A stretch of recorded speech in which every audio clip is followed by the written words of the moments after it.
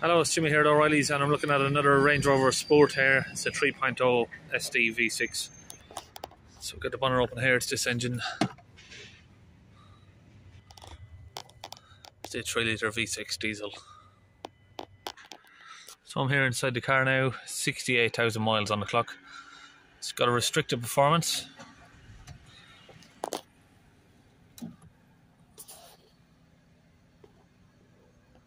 Engine management light on there.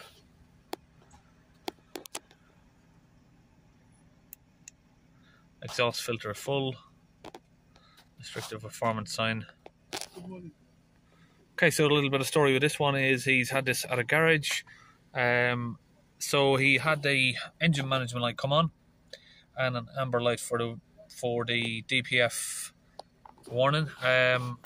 Now, I'm not too familiar with the regen process on this, but what he said to me is he had the amber light come up for this, and he was told by the vehicle on here, a message, drive the vehicle at 40 miles per hour to clean the DPF. He drove it for 40-50 miles, but the light stayed amber. He's now taken it to a garage who have cleaned the map sensor. After they cleaned the map sensor, the light has turned red for the exhaust filter, and they've basically told him that they don't know what to do. They don't know how to fix it. So he's found me, and hopefully I can sort this out for him. So here I'm using the top-down Phoenix Plus diagnostic computer here. I'm looking into the ECM. So we have a few codes here, P24634, and that's a confirmed code there for the soot restriction on the DPF. Pending code is the correlation between the manifold absolute pressure and P0107 manifold absolute pressure voltage circuit below the threshold. So I don't know if that's just because they've unplugged the pressure sensor or what, because he has told me a garage has been messing around with this, but they ended up saying they didn't know what they were doing. Throttle actuator control motor circuit range performance. So hopefully it doesn't need a throttle body. It is accelerating, so he did drive it here. Let's go inside. Read the data stream.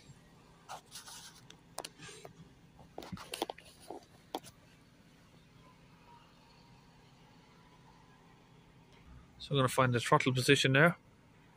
Take those manifold pressure sensor readings. Okay, so if we look at the manifold pressure sensor there, it says it's on 36 psi.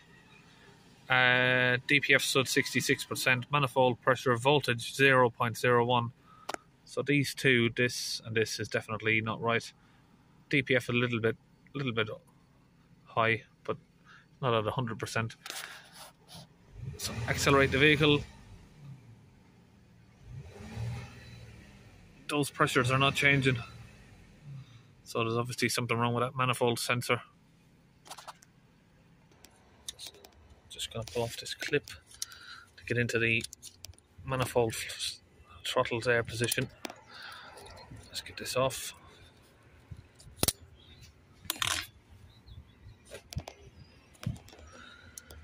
Get the light on. Let's see if that moves. Position. Yep.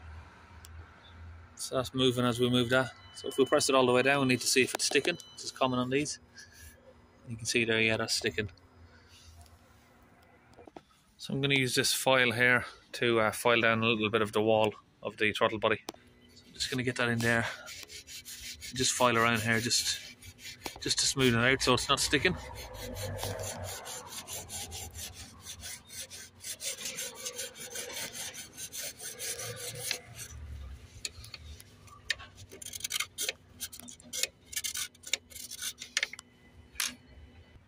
So if I run my file left and right like this, just by rubbing it into the housing there, you can see that it's leaving that little line there, just there in the middle. So I'm going to keep rubbing this until I get down to that line. So it's sort of like when if you were doing the head of a car, you know, and you'd keep going across the head until all of these lines disappear. So there's one line there that we're not reaching there. So we're just going to keep going across this left and right until we can reach that. Now that that's done, we're going to move up to the top. Up to the top part there. We're going to do that as well now. It's already just started. You can see inside there the amount of carbon that's building up from that EGR valve there. So when you're finished, it should just be like that. Nice and freely moving. Now that might look easy, but that takes well over an hour of filing around. You do get a cramp in your hand after a while. It takes a fair while to do if you're going to do it properly. Right, now we've started the engine up and we're going to concentrate on this sensor here, the manifold absolute pressure sensor, MAP sensor, or boost sensor as some people call it. So again, there we've got the live data up there, 36 psi, 0.01 on the manifold pressure sensor. So just here in my van box, I've actually got one of these in the van. Didn't have that ready for this car, but I do have one in the van here. So we'll get this fitted on and have a look at the live data, see what the difference is. So this is a T25 torque split there. Get this open up. Pull that out. Leave that over there. We'll get the new one in. Plug it back in.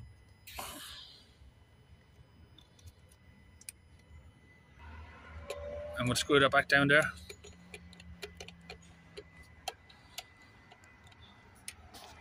Start the engine back up.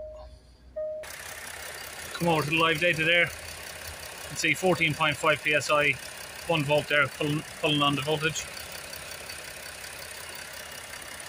So we're back inside the car, and if we accelerate the vehicle, these numbers should increase. There you go. So that's working now. So now I'm going to use this JLM kit as JLM spray gun for the DPF fluid. I'm going to use the WINS fluid on it, and it's connected to the Milwaukee compressor. So now I'm just under the car, turn the light on there, come around here the other side of the AdBlue injector, and we've got the DPF pressure hoses here. This is after, this is before the DPF. So we're going to open that up. So now we've got that disconnected. I can just connect up one of my own hoses here that runs to the spray gun there I've got. So I'm trying to do it one-handed.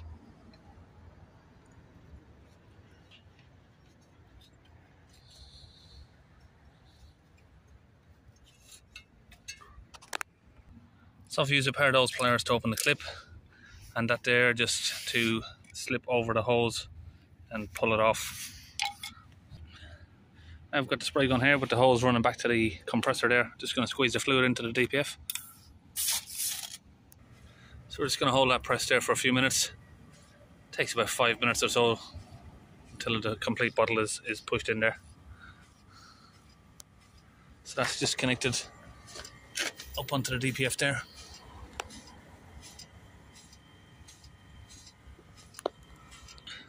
Okay, now that's all finished. Now we can put away our hose there. Okay, we start the engine up. Give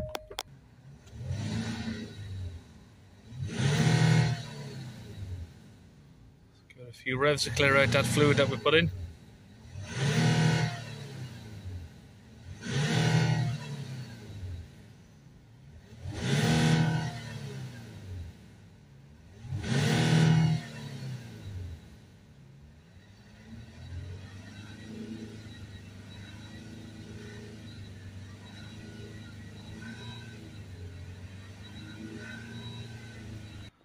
Now I'm going to go on the diagnostic, engine off, ignition on, and clear the codes.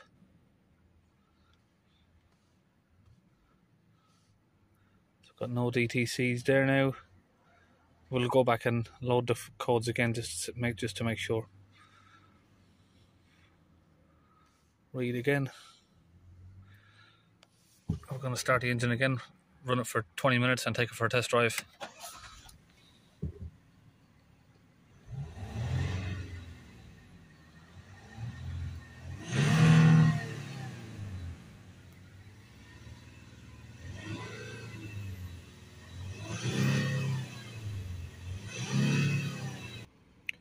Now I think what we'll do, just to get the soot levels down as well, is to run a dynamic regeneration. Let's see what this says. Yes. Must be driven for 15 minutes. Yep. So the current value there is 23.3 grams, and we need to get it down to 6.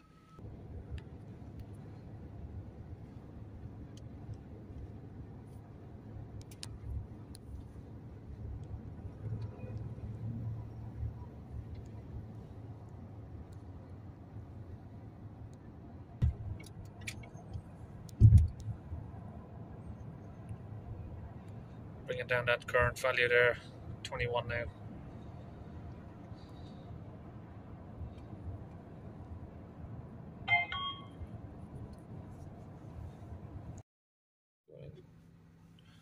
Do a scan.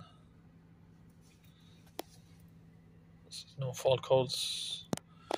When we done the road test, it came up with a code for the turbo overboost, but it didn't come back now, so we're going to leave that for another video. If it comes back, we can order the parts to get that sorted. So that's it, this one's all done. He's just on his way back home to Norwich.